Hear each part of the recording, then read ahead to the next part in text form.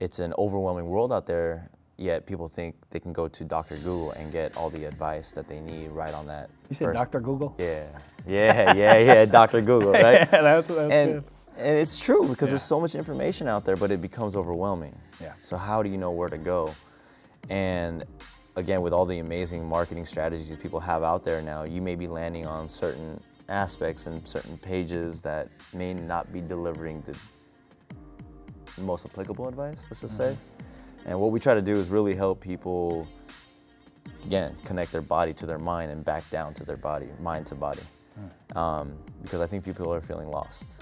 And we have empathy for that because, you know, this slogan, move better, live happier, it embodies the internal struggle that we all have, which is living happy.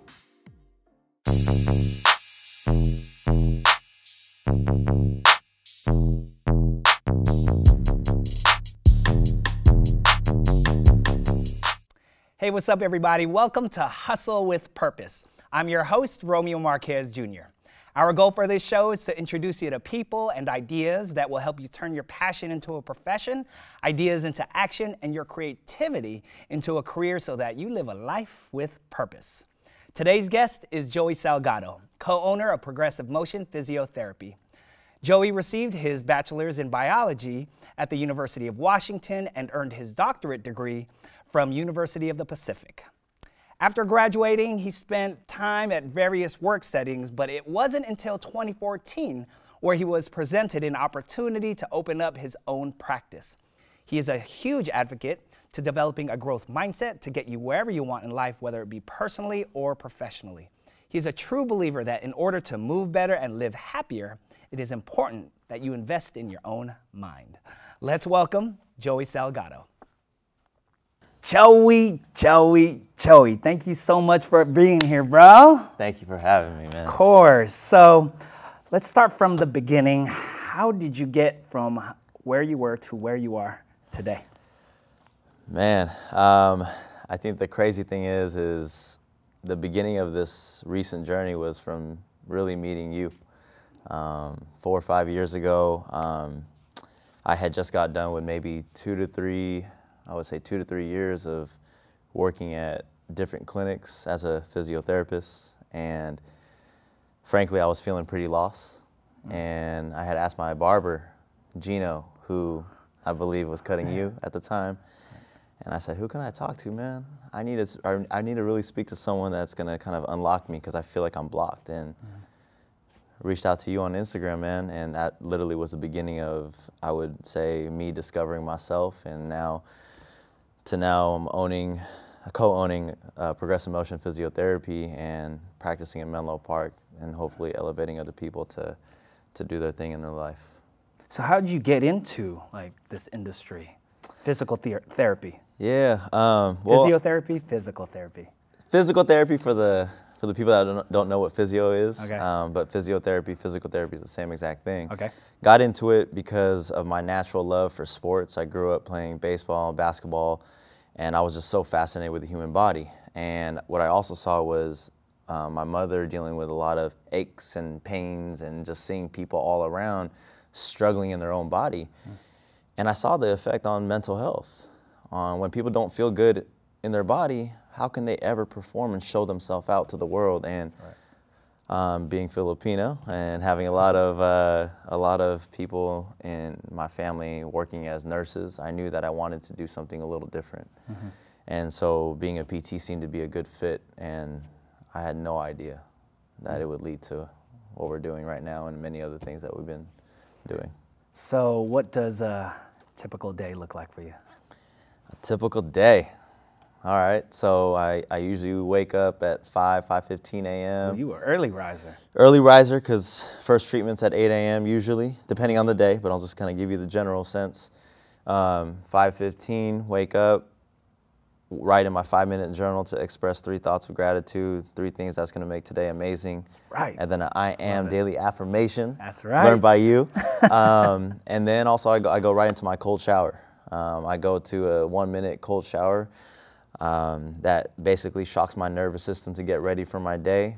But what it's also taught me is to really make decisions on things that I don't necessarily want to do, because, you know, bright and early in the morning. It's real cold. You don't want to hop in the cold shower, but it's taught my brain and my body to just make a decision, do it, and then move on. And then, you know, I go to Menlo and I do my morning cars routine, which is a mobility routine that we do to make sure we prime our joints up. And I start treating from 8 to basically 7 p.m. So it's a busy day of hands-on one-on-one care. So educate us? Physical therapy, right? Physiotherapy. There's a massage therapist. There's all that treatment. Like, break down what you do that's different from other So fields.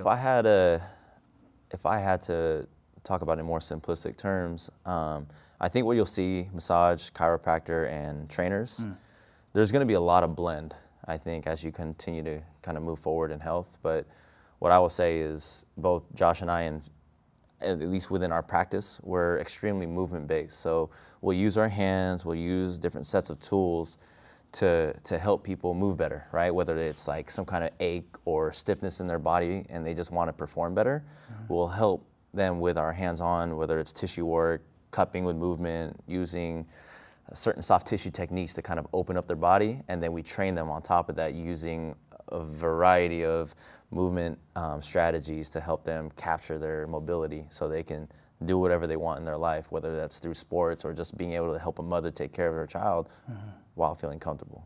Right. So, yeah. So I know you worked with some phenomenal people, one of them being Andre Ward. Yes. World champion boxer. What was it like working with him, and what do you think makes him stand out or makes him a world-class athlete based on your work with him? Attention to detail and relentless pursuit of something that he wants with a deeper purpose. Because I remember specifically working with him, I think it was like 11 p.m. Late at night in his camp apartment in Union City. And I asked him, I go, yo, Dre, like, what does it take to be great?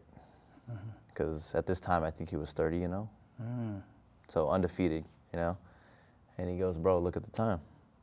And I looked up, it was 11 p.m. And I was like, okay. And then he goes, this is the kind of thing that you don't get celebrated for, but you have to do in the dark to shine in the light.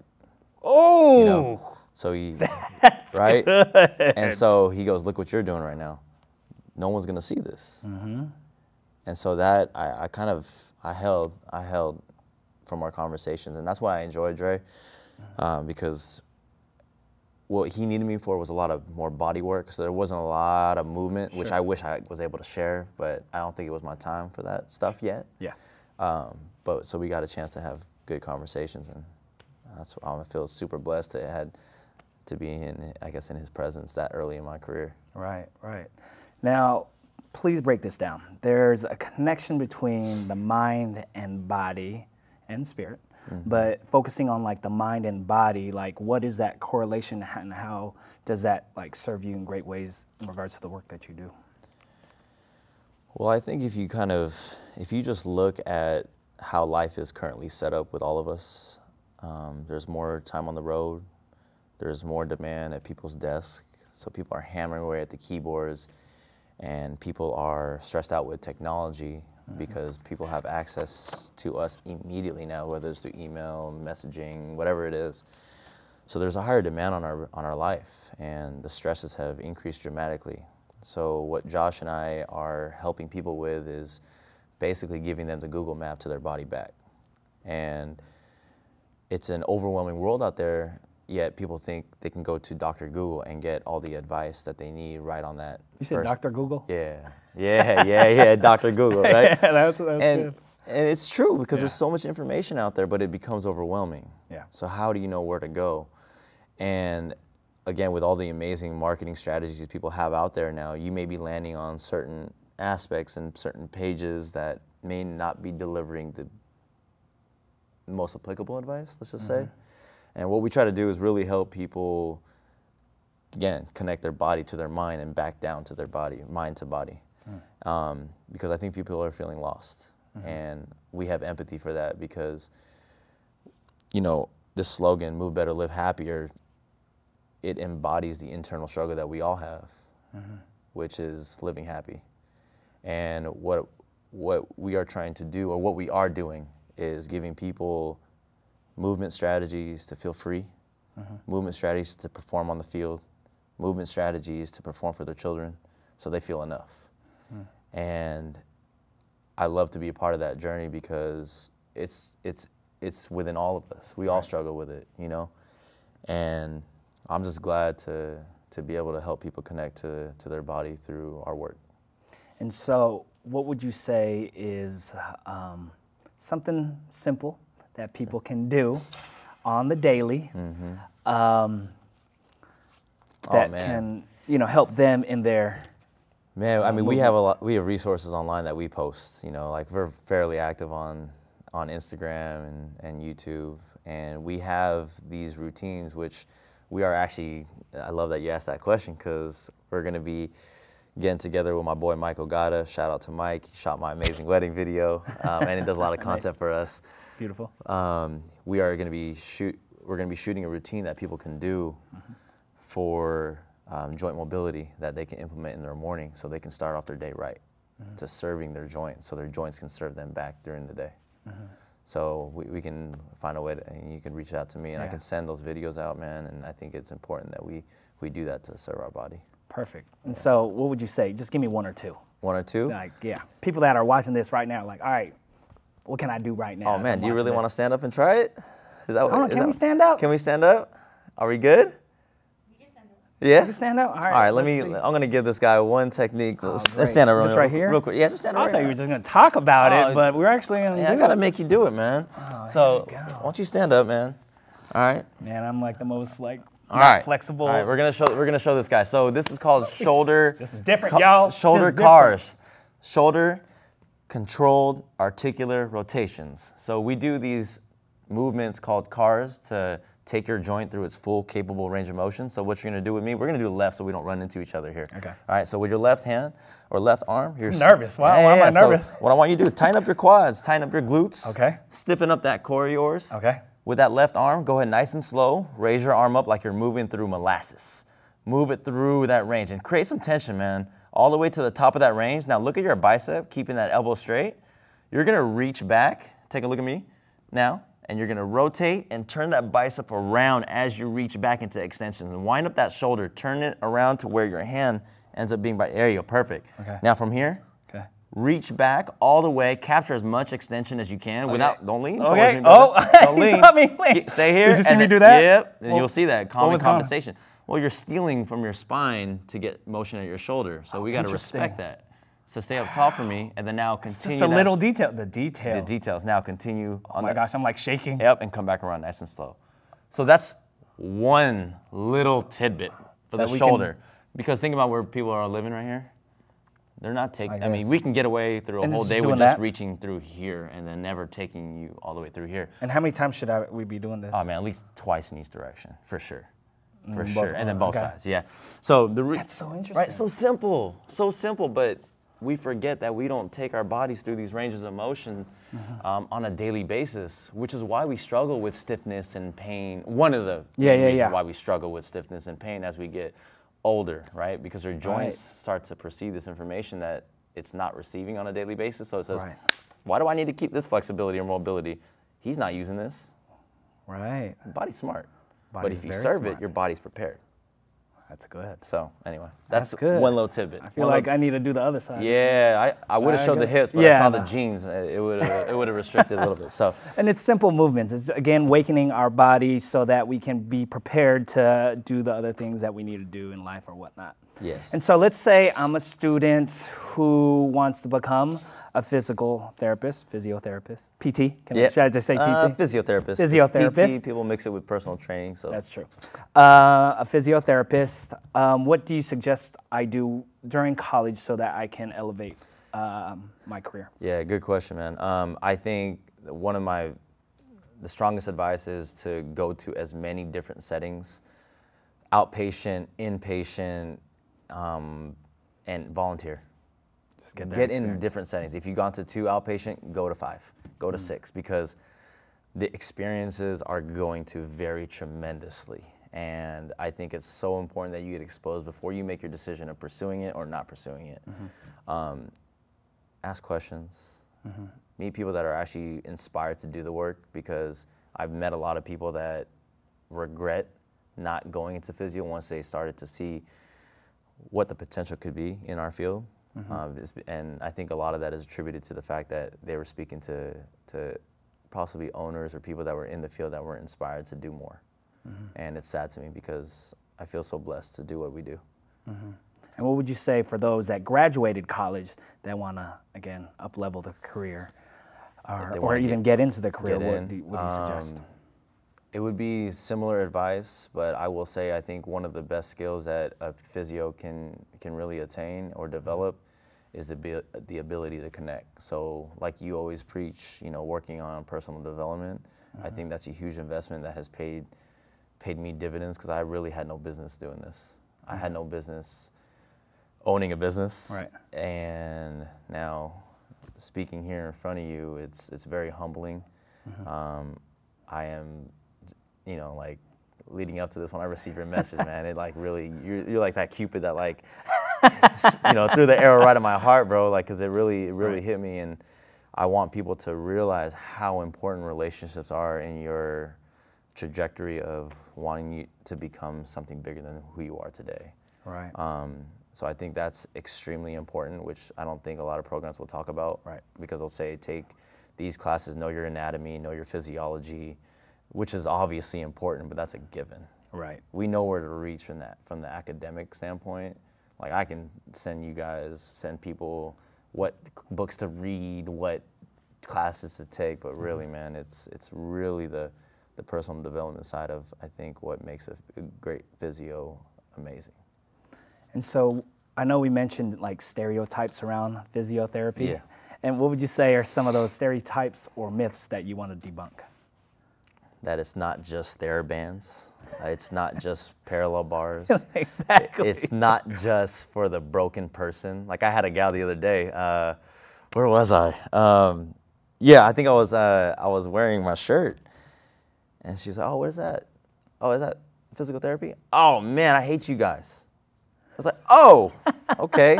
And I think it's because her experience. From her experience, and that's sad to me, you know. So, I think when people think of PT or physiotherapy, physical therapy, they think that you have to be hurt or injured to actually utilize the service. But what we're really doing is mobility training, or making people more resilient and strong so they can perform in their life. So that could be someone that's injured and hurt, or it could be someone that just feels stiff in their body, or someone that wants to be strong as hell. Yeah. We cover that, and we want to empower people to seek out more. Right. Let's talk about, we were talking in the dressing room earlier about like growing up, right? Yeah. From where you're from and what that was like, especially being, you know, Filipino and all that goodness. Let's talk about that.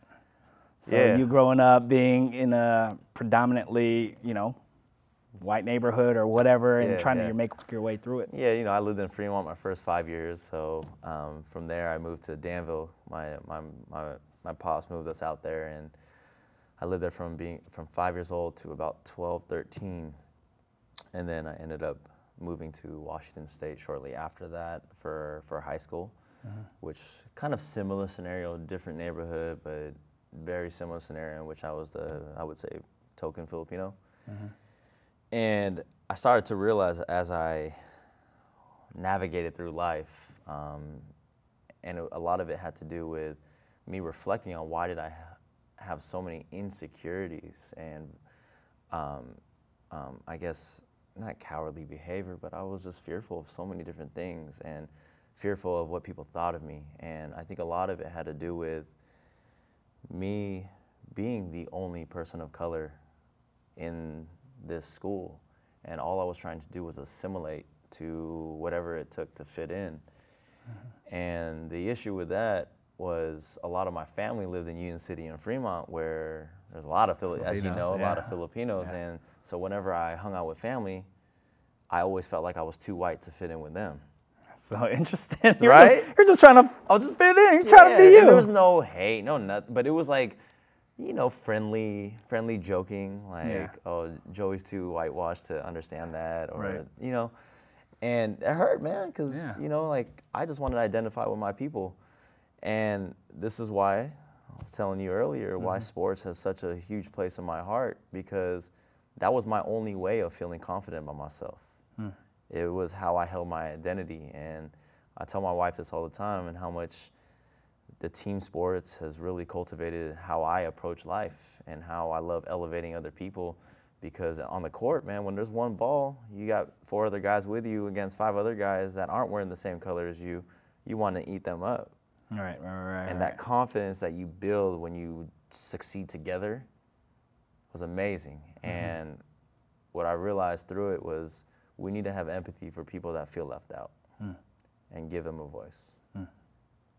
And so how does that translate to the work you do right now? Do you feel like you're a minority in this particular field?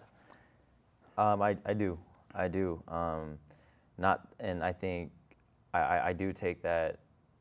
I take that role seriously, because looking at this field and not being able to identify with people that were at least in the social media spotlight. You know, there's a lot of people that look like me also doing it, but I would say in the spotlight of social media, Instagram, YouTube, I don't see a lot of people that look like me. So I had a hard time aspiring to be this, because naturally, just like I would say probably the same correlate to Jeremy Lin to NBA basketball, he gave a lot of Asians permission to pursue it. Right? And so I want to be able to give other people of color and people that look like me permission to pursue whatever the hell they want, you know, especially in the field of physiotherapy. And with that said, what would you say is something you wish you would have known earlier on in your career? Ooh, that's a tough one. I wish I respected my own voice earlier. Ooh, yes. I wish, and we still battle with hiding our voice. But being aware of that. But being aware of it, and it's funny that you asked that question, because I think the first time I realized that my voice was being heard was when I invited my family to your workshop, brother. Wow, and I got the chills. It was crazy, bro. Like, really, I always tell people the 2 things that I took away from your workshop. That was in Berkeley, yeah. I think it was in Berkeley, and Alameda. Sorry. The 2 things I took away from it was, one, that my family really does listen to some of the things that I have to say, which meant a lot, because they showed up, like probably 9 or 10 of them. But secondly, I think what you showed to me was how powerful a human can be for someone else. Wow. Because you reached out to me at a time where I was so lost, but I was searching for something. And I got that call on Highway 4 in Concord. Joey, what's up, man? It's Romeo. And I was like, what? I was like, who? Hello? Yeah, who's? And you're like, you commented on my Instagram twice, but so I didn't comment back. So here I am reaching out. What's good? And I was just like, yo, this is weird as fuck. I was like, this is. Was this like 4 years ago? 4 or 5. 4 or 5. Yeah, wow. 4 or 5 years ago, somewhere there.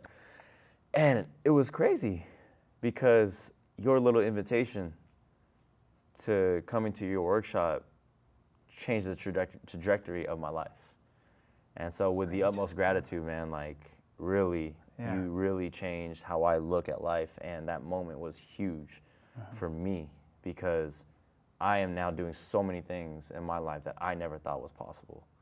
So, yeah, that was a huge portion of. I appreciate that. Sometimes, you know, when I do this work of inspiration and empowering people to live out their greatness, you know, you lose sight, because there's so many people, there's a big audience, it's a small workshop, but you drop so many seeds, but there's specific individuals like yourself that will, you know, not only know the principles, but will work the principles. And for you to, again, empower that to the work that you're doing, it puts things into perspective with what I do that keeps me going.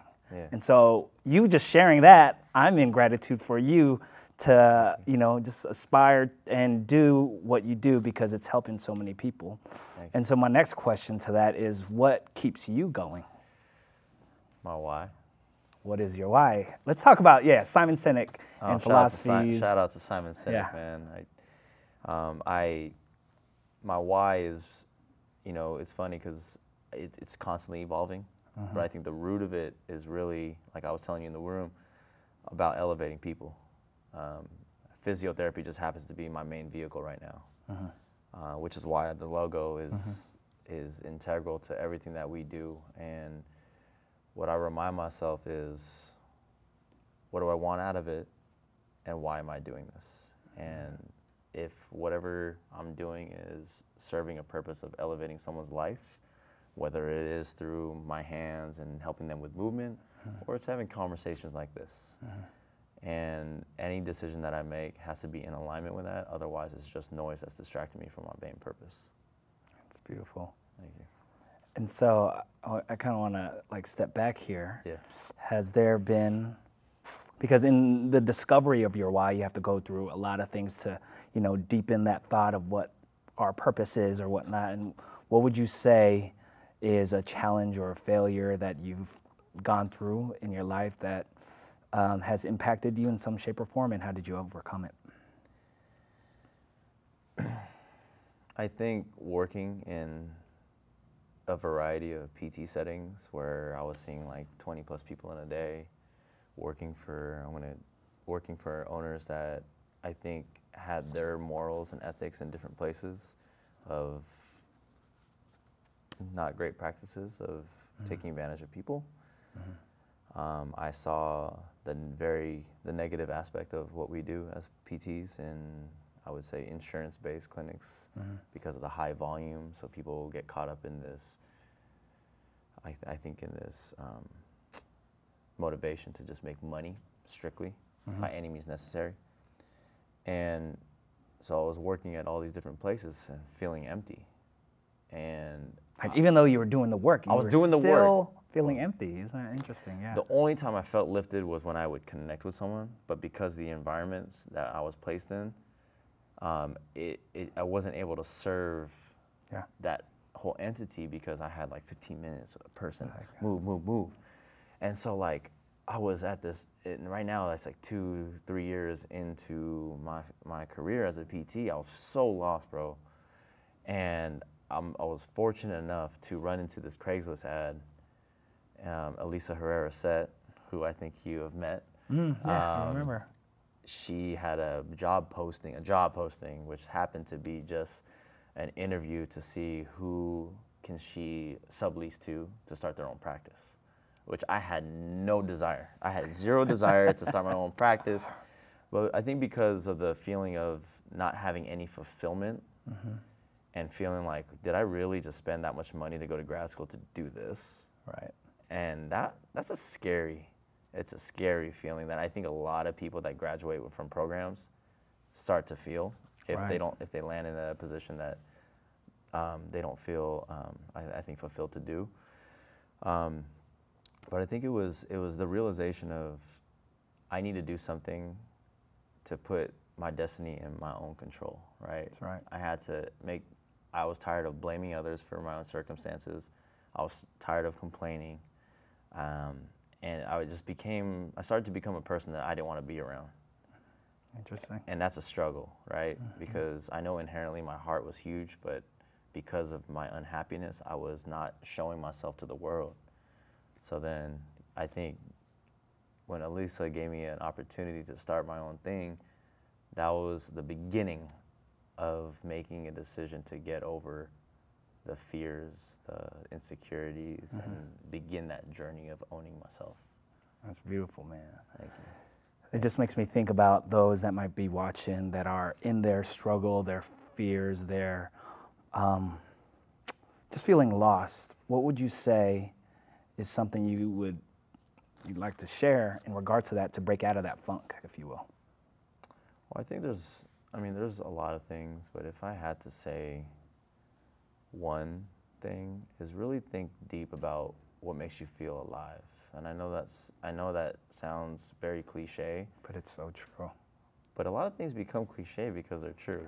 right? That's good. Right? Yeah. And because I was kind of the skeptic, like, oh, that's so cliche. Why would you say that? But Yeah.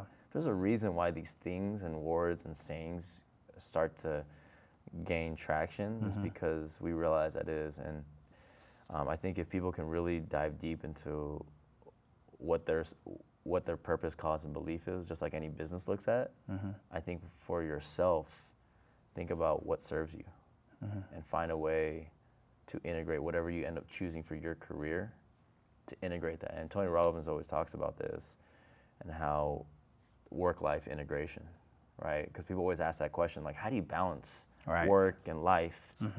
But I feel so freaking blessed, bro, to say that I've just integrated my business with my life because it serves people and it fits what I told you about my why, elevating others. And so there's not a disconnect between what I do for Progressive Motion and what I need to do for Joey Salgado. And I think it's so important because I think we try to categorize. We think that if I get this job, I will be so happy. But people often find that it's very empty on the other side. And it's a common struggle. And I just hope that people can at least start to have that conversation with themselves and reach out to podcasts, audiobooks. And I'd love to recommend whatever. Like Simon Sinek is a good start with helping you understand how leaders inspire action. Is that, I know he has a book, what specific resource? Start with Why is the book. Yeah. But to get a sneak peek to his message, it's like a 16, 17-minute TED Talk video on why and why it's so important to start there versus the what and the how. Right. And yeah, that was the beginning of, I think, understanding how easy marketing could be also, because if you're just authentic with your message, people will start to hear it. And that's right. Yeah. You brought up earlier on connections and how that really, elevates you and elevates others. Who have been, specific people? Let's be more specific. Yeah. Mentors. Who is a mentor that you have, or mentors that you have, and what advice have they given you that has helped you? Wow. So obviously I have to start with you, and I've already touched on it. I look up to you tremendously, and because of what you served for me, I've owned, I know I'm saying this multiple times. I know, it's making me go, but I have to, and that's the thing. Take this in though, bro. I appreciate really. that, because I know you don't want to, but this is important for me to say, especially on your platform. And from, obviously from the personal development side, you are one of the biggest influences. I will say through, just like you growing up, books and podcasts became your mentors. Tony Robbins' work has really influenced my mindset over everything that's been happening, and I think my own discovery of myself. Claire Frank, she's a physio from SoCal. She is one of the most influential people on Josh and I's practice and my life, because her mission as well is to elevate the field of physiotherapy. And she could do so many other things and make huge amounts of money, but her purpose is serving us to share with the world how powerful our field is. Right. And Josh and I have probably flown down to LA probably at least 10 to 15 times to take her coursework, and we are now, which is why it's crazy, she's going to be hosting her class April through July next year in our space. Dope. And we're TAs, so she's a huge influence on the physiotherapy side. And what would you say is like a piece of advice that she's given you, or just, shown by example, that has helped you? I think she's just demonstrating how deeply rooted her why is and her mission. So it goes back to the why. It goes back to the why, and because I see it, right? Like, she could do so many other things, but yet she is spending endless hours educating us on how to serve our patients better. Because I think we have an obligation to make sure that we do that for the people that are looking for physiotherapy. And so it goes back to the why for her. And another person that I'm going to shout out is Jason Maiden. Who is? Jason Maiden is, I don't even know how to answer that question. He's a father, he's a serial entrepreneur. He served for Nike, or he worked for Nike and Jordan and designed shoes for Michael Jordan, Russell Westbrook, Chris Paul, you name it.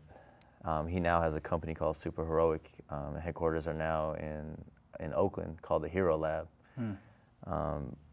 But what he's done for me is I look at a man that's extremely busy in life, but also serving a deeper purpose.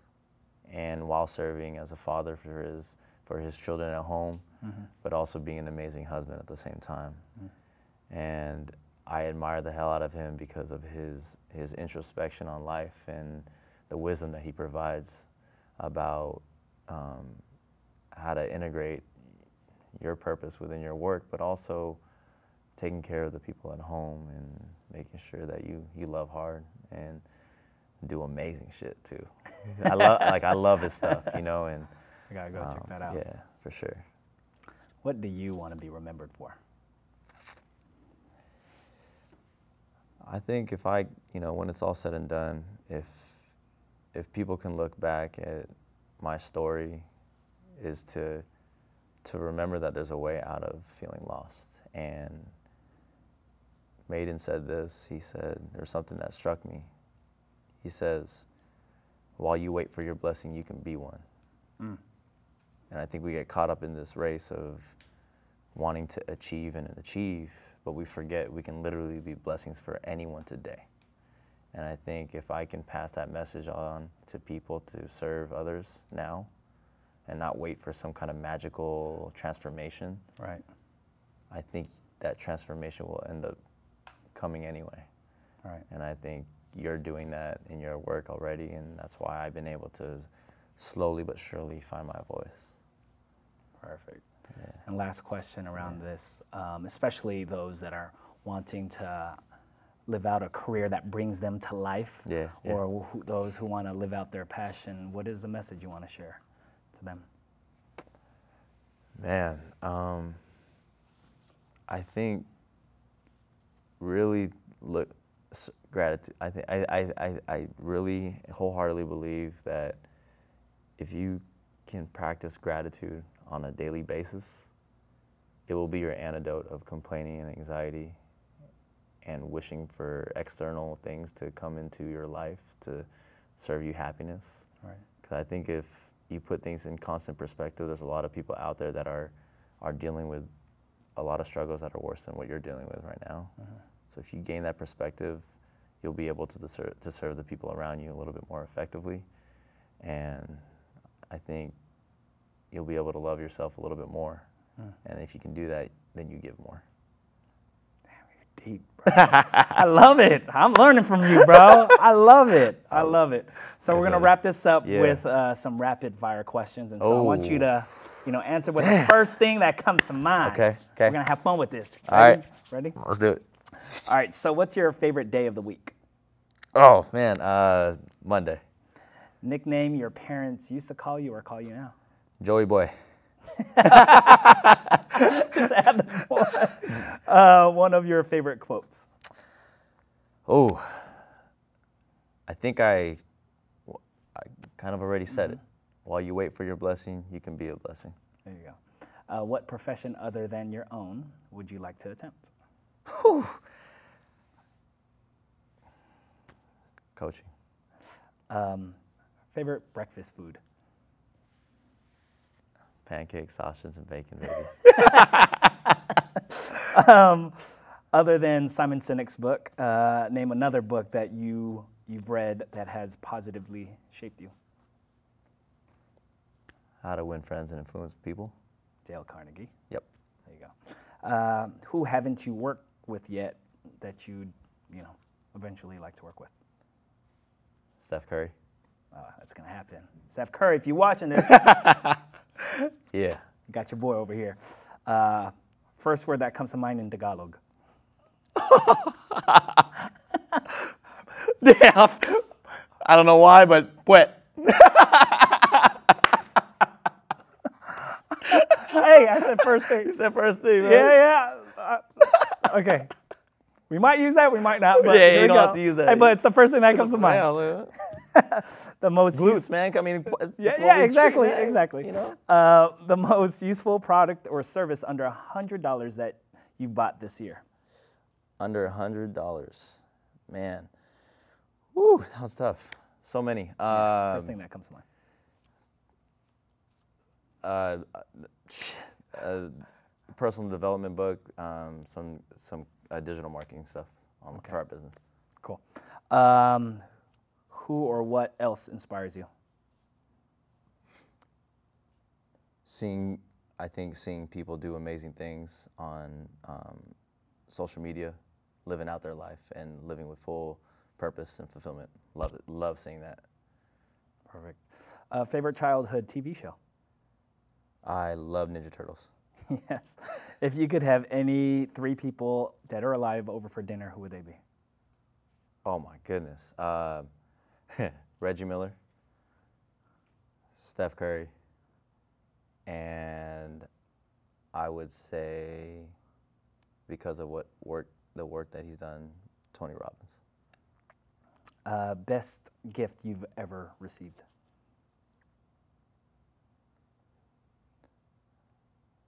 The ability to love, man. My mom passed that down to me.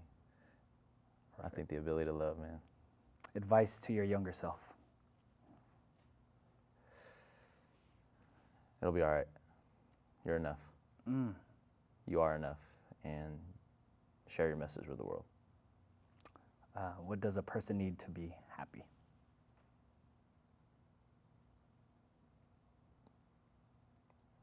I think integrating their purpose with what they do in their daily life. And if you're not doing it, seek it, because it's out there.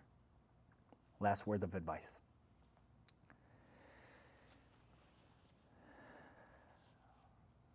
Be good to people. I think in this world right now, I think people are threatened by the negativity that's surfacing online.